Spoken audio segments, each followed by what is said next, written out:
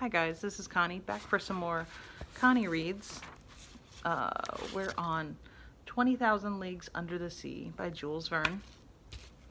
And this is chapter 5, titled At the Venture. The voyage of the Abraham Lincoln was for a long time marked by no special incident. But one circumstance happened which showed the wonderful dexterity of Ned Land and proved what confidence we might place in him. The 30th of June, the frigate spoke some American whalers, and whom we learned that they knew nothing of the narwhal. But one of them, the captain of the Monroe, knowing that Ned Land had shipped on board the Abraham Lincoln, begged for his help in chasing a whale they had in sight. Commander Farragut, desirous of seeing Ned Land at work, gave him permission to go on board the Monroe. And fate served our Canadian so well that, instead of one whale, he harpooned two with a double blow, striking one straight to the heart and catching the other after some minutes' pursuit. Decidedly, if the monster ever had to do with Ned Land's harpoon, I would not bet in its favor. The frigate skirted the southeast coast of America with great rapidity.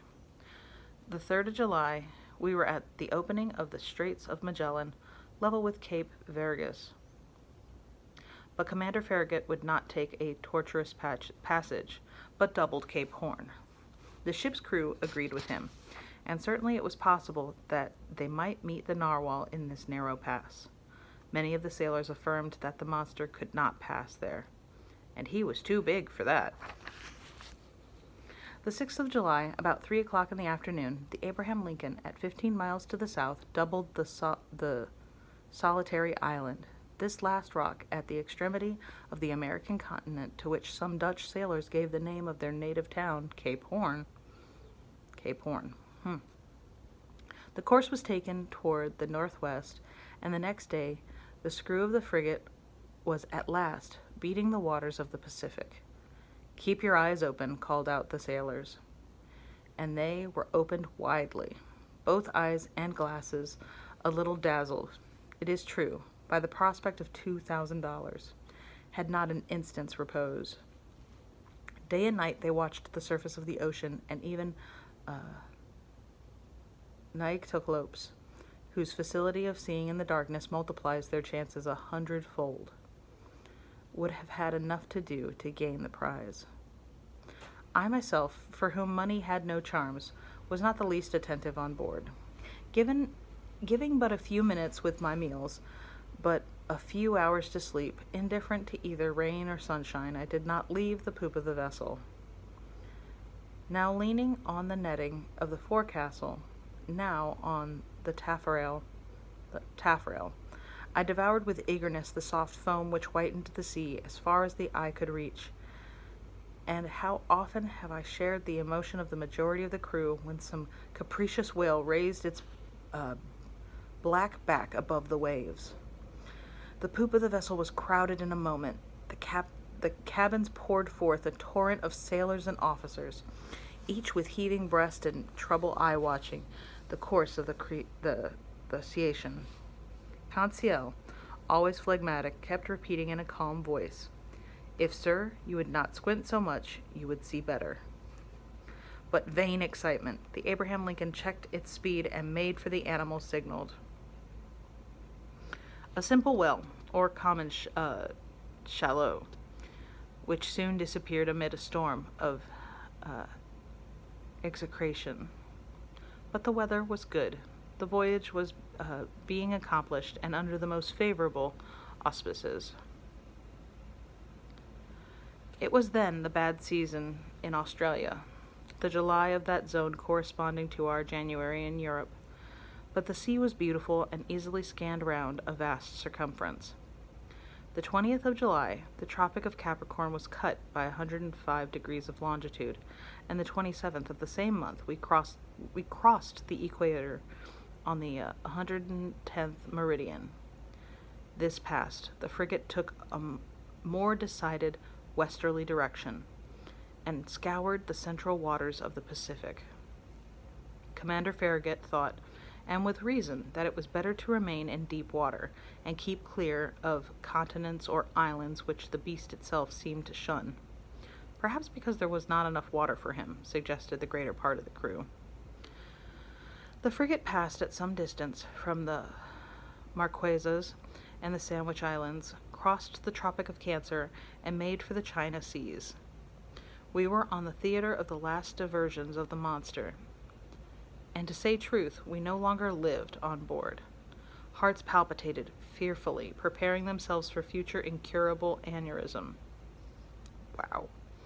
The entire ship's crew were undergoing a nervous excitement of which I can give no idea. They could not eat, they could not sleep. 20 times a day, a misconception or an optical illusion of some sailor seated on the taffrail would cause dreadful perspirations, and these emotions, 20 times repeated, kept us in a state of excitement so violent that a reaction was unavoidable. And truly, reaction soon showed itself. For 3 months, during which a day seemed an age, the Abraham Lincoln furrowed all the waters of the northern Pacific, running at whales, making sharp deviations from her course, veering suddenly from one tack to another, stopping suddenly, putting on steam, and backing ever and anon at the risk of deranging her machinery. And not one point of the Japanese or American coast was left unexplored. The warmest partisans of the enterprise now became its most ardent detractors. Reaction mounted from the crew to the captain himself, and certainly, had it not been for resolute determination on the part of Captain Farragut, the frigate would have headed due southward. This useless search could not last much longer. The Abraham Lincoln had nothing to reproach herself with. She had done her best to succeed. Never had an American ship's crew shown more zeal or patience. Its failure could not be placed to their charge. There remained nothing but to return. This was represented to the commander. The sailors could not hide their discontent, and the service suffered. I will not say there was mutiny on board, but after a reasonable period of obstinacy, Captain Farragut, as Columbus did, asked for 3 days' patience. If in 3 days the monster did not appear, the man at the helm should give 3 turns of the wheel, and the Abraham Lincoln would make for European seas. This promise was made on the 2nd of November. It had the effect of rallying the ship's crew. The ocean was watched with renewed attention. Each one wished for a last glance in which to sum up his remembrance. Glasses were used with feverish activity. It was a grand defiance given to the giant narwhal, and he could scarcely fail to answer the summons and appear. 2 days passed. The steam was at half pressure. 1,000 schemes were tied to attract the attention and stimulate the apathy of the animal in case it should be met in those parts.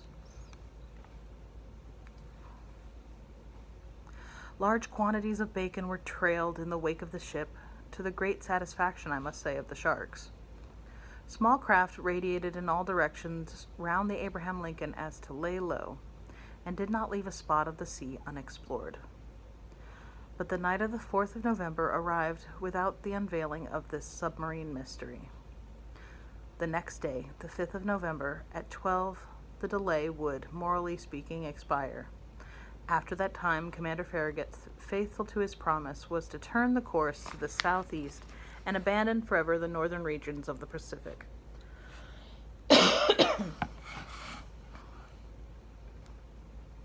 The frigate was then in 31 degrees 15 north latitude and 136 degrees 42 east longitude.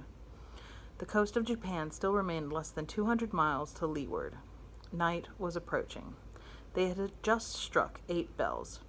Large clouds veiled the face of the moon, then in its first quarter. The sea undulated peaceably under the stern of the vessel. At that moment, I was leaning forward on the starboard netting. Conseil, standing near me, was looking straight before him. The crew perched in the ratlines examined the horizon, which contracted and darkened by degrees. Officers with their night glasses scoured the growing darkness. Sometimes the ocean sparkled under the rays of the moon, which darted between 2 clouds. Then all trace of light was lost in the darkness. And looking at Conseil, I could see he was undergoing a little of the general influence. At least I thought so. Perhaps for the first time his nerves vibrated to a sentiment of curiosity. "Come, Conseil," said I. "This is the last chance of pocketing the $2,000. "May I be permitted to say, sir," replied Conseil, "that I never reckoned on getting the prize. And had the government of the Union offered $100,000, it would have been none the poorer." "You are right, Conseil. It is a foolish affair after all, and one upon which we entered too lightly. What time lost? What time lost? What useless emotions? We should have been back in France 6 months ago." "In your little room, sir," replied Conseil, "and in your museum, sir. And I should have already classed all your fossils, sir. And the Babiriosa would have been installed in its cage in the Jardin des Plantes, and have drawn all the curious people of the capital. As you say, Conseil, I fancy we shall run a fair chance of being laughed at for our pains."